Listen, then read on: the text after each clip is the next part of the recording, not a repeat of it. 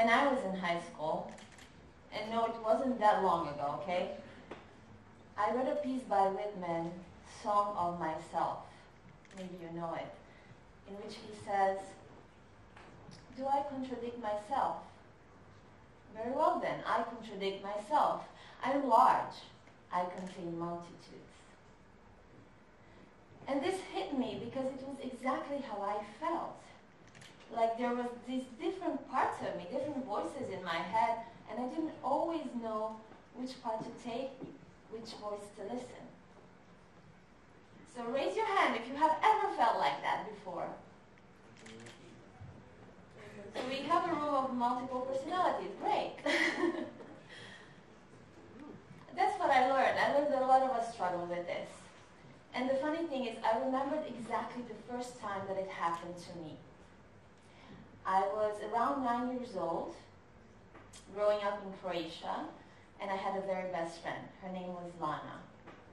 Lana and I, we did everything together. We played together every day. We went to school together. We sat in the same bench. We were inseparable, like sisters. And then one day, on our regular way to school, she says to me, we can no longer be friends. And I cannot explain it. There was something about the way she said it that made me understand immediately she really meant it. Why? I asked. Well, because you're Serbian and I'm Croatian and we are at war with each other. It was in that moment that I understood I'm not only losing my very best friend, I'm losing life as I knew it. Because Lana was right. She was Croatian and I was Serbian. I was also Croatian. And up until that point, I was neither of those things. I was just being me. And that was potentially the last time I remembered just being me. Shortly after that, my dad, who is Serbian, had to flee from Croatia because he was trying to save his life. And my mom, who is Croatian, decided to stay at home with my sister and myself. The only problem was there was no home anymore. A home is a place where you feel safe, protected, where you belong. And that place was broken for me. My country was broken, my home was broken, my heart was broken. You see, for the outside world to know that I was Serbian in Croatia meant risking my safety on an everyday way to school, meant being verbally abused by your teachers, physically assaulted by your peers, and completely outcasted by your family. To the point where your own uncle, who used to buy you candy every Sunday, comes to your backyard with a Kalashnikov threatening to shoot you all. So, to make things normal, I started telling myself a story. And the story I started telling myself and others around me was that my dad, he wasn't really Serbian, he was Bosnian. And our family didn't live in the heart of a war zone, but somewhere in the outskirts of Croatia, and we didn't really visit them because we're not so close. You see, back then, the only way I knew how to survive was to choose one half and hide the other. So that's what I did. And hopefully this is not your story. You may never have to hide that you're one nationality when you're actually two. And I mean, here in Amsterdam, we live in the most diverse city in the world. And I'm sure you have plenty of examples, like today, of beautiful multiculturals thriving together. And yet, I bet you, in some ways, you are fragmented. It may not be as big as hiding where you're coming from, but maybe you're just hiding something from your parents because you're afraid they will not love you the same. Or maybe you're just hiding something from your friends because you're afraid they will judge you for it.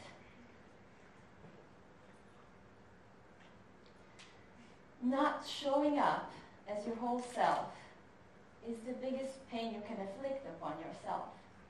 And I see it time after time, people coming at a point in their life where they are desperate to collect these different parts of them and be whole again. So if I'm telling you my story today here for the very first time, it's in my hope that I activate you to step into your wholeness sooner rather than later.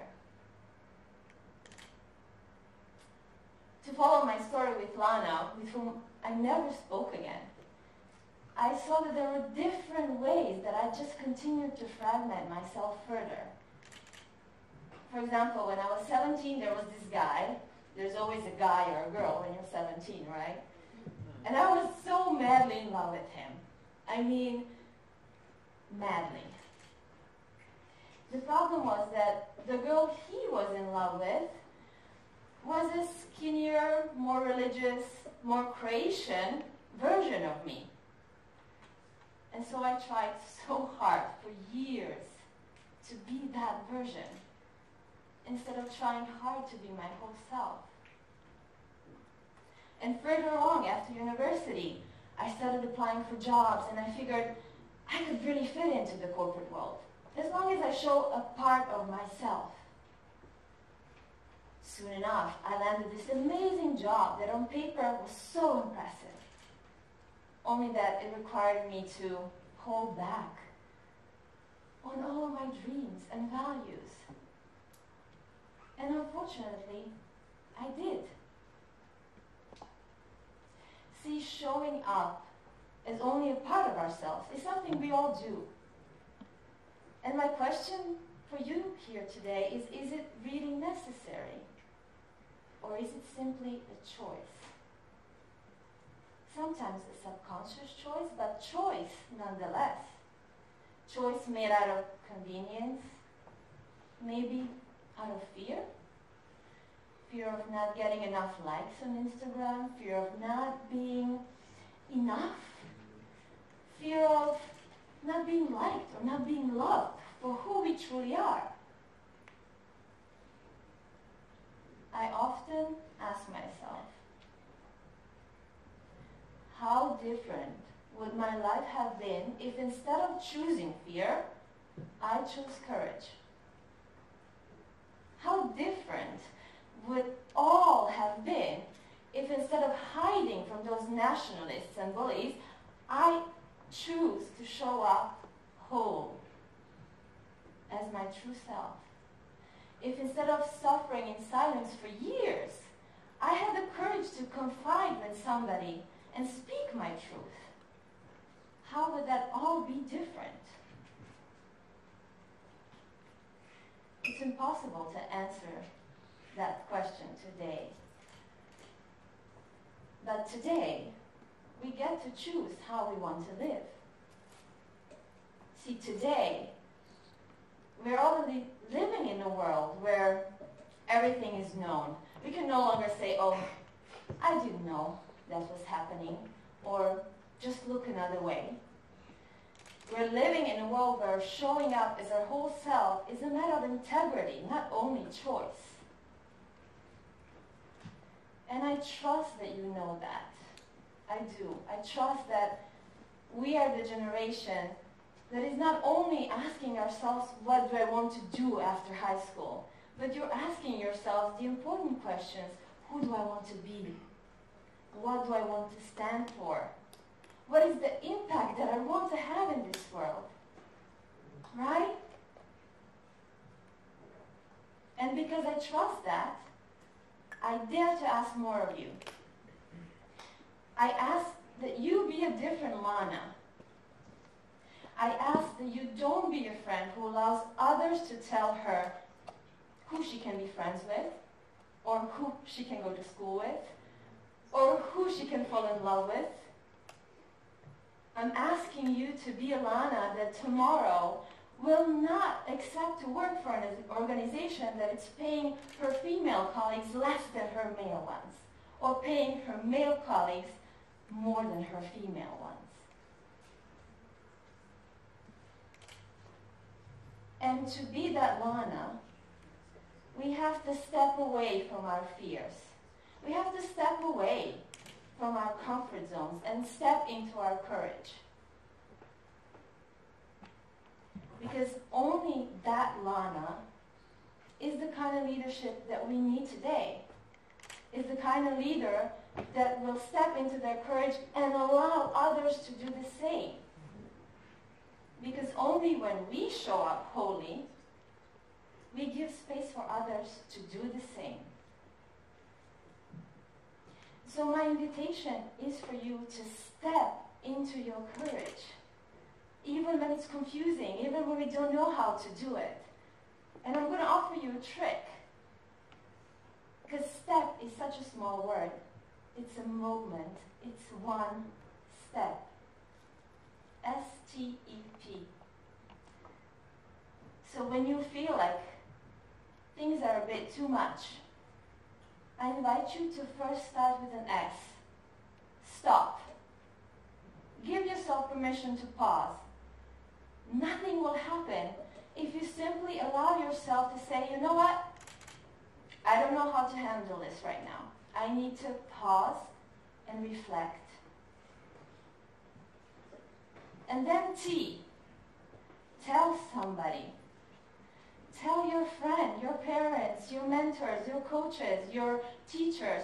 Tell about your fears, your doubts, about what's going on.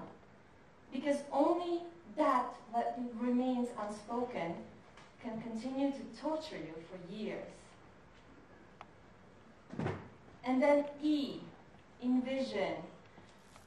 Envision, close your eyes and think about, who do I want to be 1 year, 5 years, 10 years from now? What kind of life do I want to design for myself? What kind of world do I want to live in? And once the path is clear, then you can step into P, proceed. And proceed with purpose, proceed with action. Make sure that your voice counts.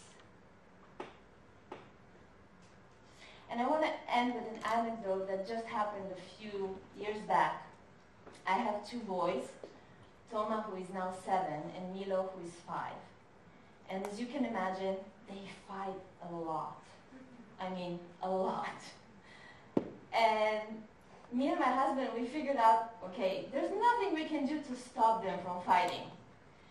We might as well help them fight better, smarter, safer. So we enrolled them in judo. And the first class of judo, teacher puts everybody in one big line and asks them, okay, boys and girls, what is the one thing you need to take care of before you fall? And they're like giggling, not knowing what to answer. And the only kid with his hand up is my youngest one, Milo. So the teacher says, okay, Milo, what is one thing you need to take care of before you fall? And he answers, my brother. That's my point, you guys. We are neurobiologically designed to have each other's back. We are neurobiologically wired to show up fully, one for another. We feel good when we do good for others. So I know, we have what it takes to create a more courageous, accepting, inclusive world. And all we need to do is just step into our wholeness.